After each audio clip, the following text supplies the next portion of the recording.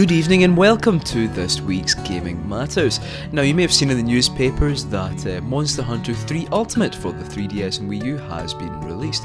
We are joined this week by Joe Merrick, who's going to tell us more about it. And before we go any further, I know you might think it's a bit ironic that we're being told more about monsters by a man named after the deformed Elephant Man. Hello to you, Joe. Hi Scott, thanks for having me on the show. Anytime, you're always welcome here. So Joe, can you tell us virgins a bit more about playing Monster Hunter 3? Virgins? Scott, you mean you've not played the game yet? Yes, that, and I've never known the touch of a woman.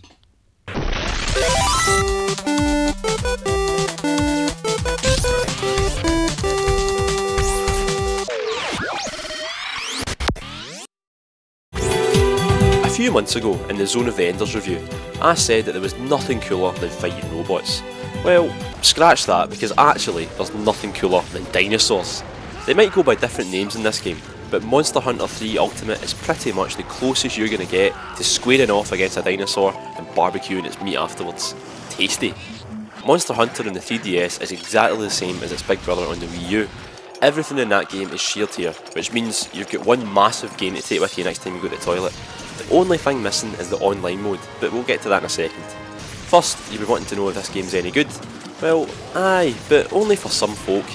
You see, these games are massive in Japan, and I mean massive. Folk actually meet up with strangers on the streets of Tokyo just to play this game together. But over here, despite a loyal following, Monster Hunter just hasn't taken off much. Its unique structure and charm have never found the audience it deserve. And that's a shame, because what you get in this game is a massive, beautiful world to explore, full of monsters to hunt and scavenge. A lot of people are turned off by the perceived complexity of the game, but the truth is it boils down to a simple, satisfying experience. You're a new hunter in a village that needs you. You start off doing simple quests like picking up mushrooms and fishing, and before you know it you're hunting great jaggies, and capturing big bear things. As you progress, new functions open up like trading and farming, and you can use your loot to forge new weapons and armour. The great thing is there's no pressure on you at all in the game. The amount of things you do never gets daunting because you're free to dabble in it as much or as little as you like. Play this game on a lazy Sunday afternoon and you settle into a kind of rhythm with it.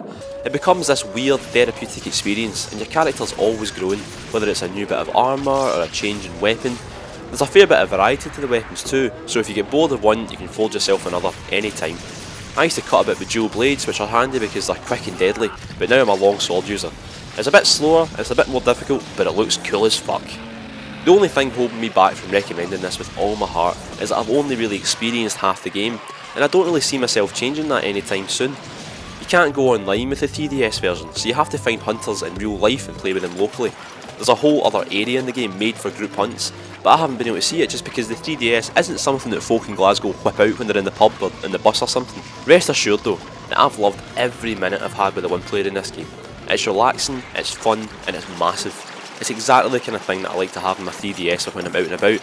One day I'll get to enjoy it with my pals, but until then I'm just happy to smash some dinosaurs in the face and make some new kit from their bones. That's fantastic, Joe. That was very informative. Now, we have received a question from our viewers on Twitter. They would like to know, can you speak with the monsters, and indeed, can you find out the reasons why they have become monsters?